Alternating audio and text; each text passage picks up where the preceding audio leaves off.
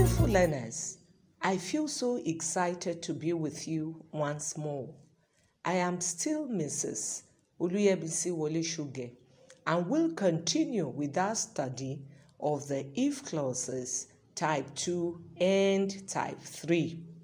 Of course, we treated the type 1 in our last lesson, and so it will be pertinent to progress in teaching and learning of the series of the if clauses or conditional clauses. Now we take if clause type 2. This is a conditional clause that is possible but very unlikely that the condition will be fulfilled. It refers to situation in the simple past. It also contains two clauses, if and when. The structure is thus expressed: if plus simple past plus conditional, would, could, might, plus verb infinitive. Examples. 1. If he knew the address, he would visit her. 2. If I were you, I would not do this. Lesson objectives. At the end of this lesson, learners will be able to do these following activities. 1. Identify and explain if clauses type 2 and 3. 2. Use them correctly in sentence formulations. And 3. Derive appropriate meaning from them in sentences. Now we take the uses of if clause type 2. First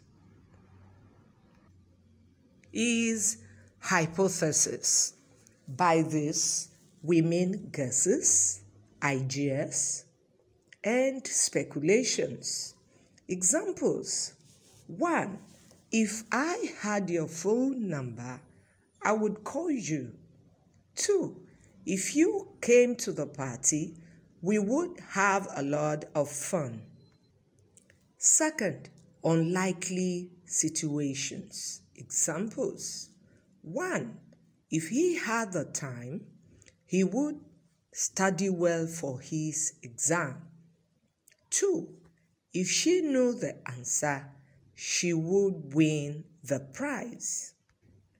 Third, unreal situations. Examples. 1. If it didn't rain, we would go on a picnic. 2. If I were 22 and rich, I would travel the world. 4th, give advice. Examples. 1. If he had enough experience for the job, the boss could hire him. 2. If I were a chairman, I would offer new and different ideas.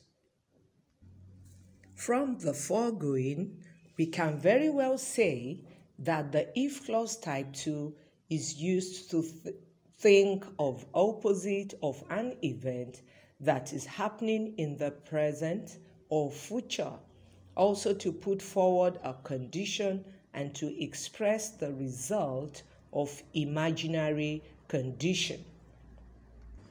It is often used to express wishes and desires for the past.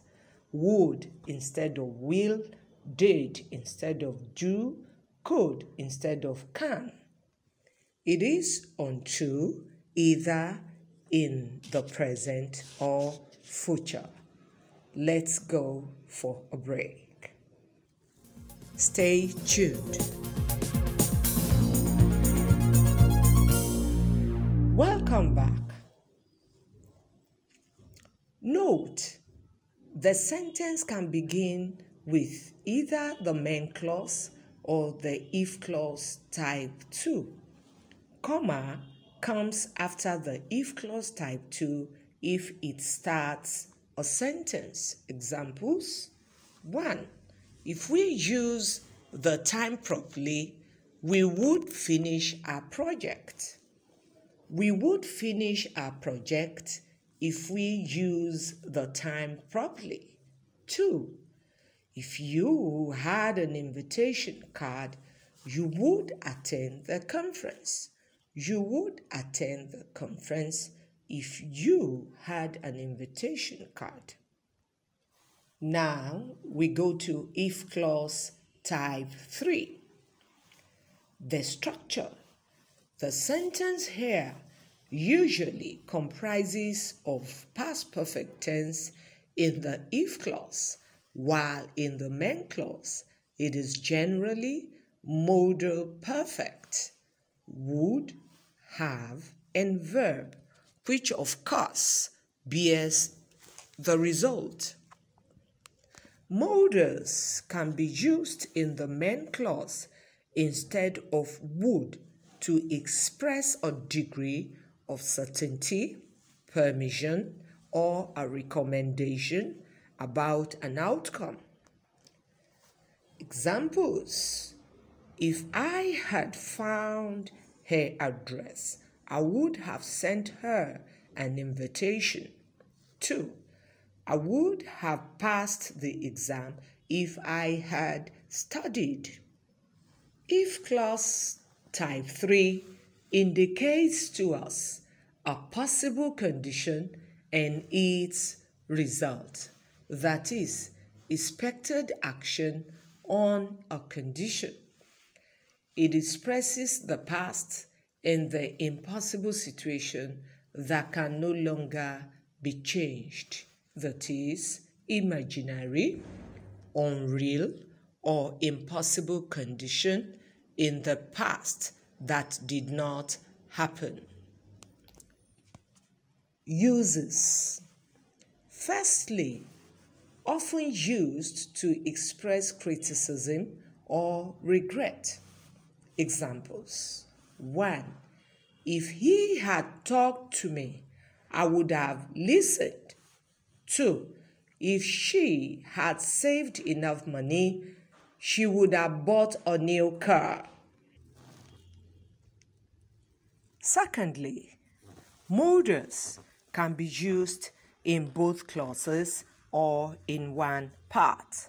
Examples: 1. If I had the power, I might have looked after myself. 2. If my son could have taken the English course, he could have passed the exam. Thirdly, one or two of the clauses can be negative. Examples: if I had passed my exams, I wouldn't have been sad. 2.